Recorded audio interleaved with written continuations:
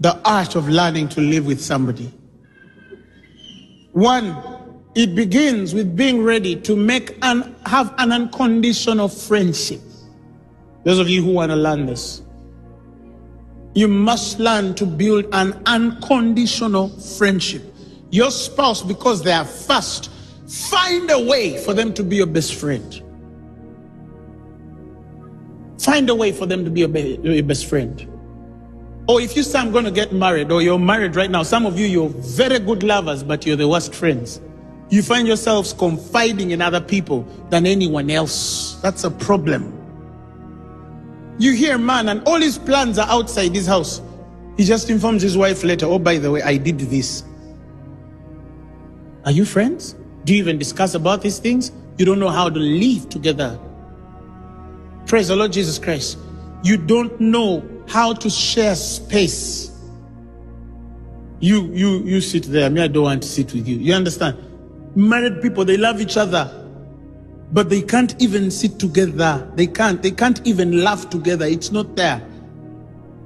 And then some say, you're just saying that because you're married on 1 year. But when you grow, it grows stale. You get used. No. And I tell people, nothing you continuously invest in can grow stale. It does not work that way. Why? Because the principle is seed and harvest. Whatsoever you sow, you shall reap. If you continue sowing the right seeds in your marriage, it will never grow stale. It will never grow stale.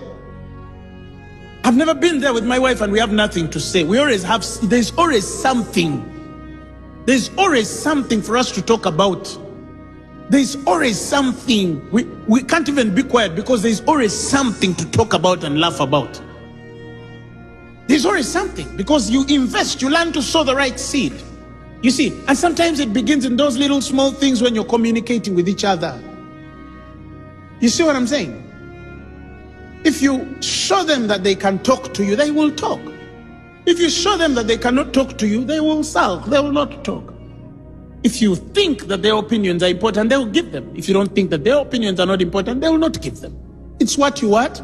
You sow. Somebody shout hallelujah. If somebody feels that they are hard, they will speak again. If somebody feels that they are not hard, they will not speak again. It's what we invest.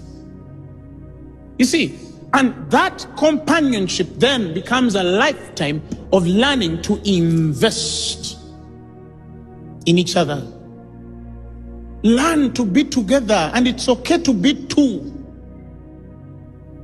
That space should be okay. Some of you, you're only connected because of the children. Some of you are connected because of you understand, there are many other things connecting you to this, because of the church, but are you really connected? If all this was not there, would you still be two? You see what I'm saying? That is why, for me, when couples get married, I prefer that first year, you live together, that first 1 or 2 years. I would recommend, if even possible, don't have a houseboy or a house girl. Don't put them in your space. Unless it's unavoidable. Some of you have responsibilities. You are living with your brothers and sisters, which is also a virtue. It's a gift. It's good by God.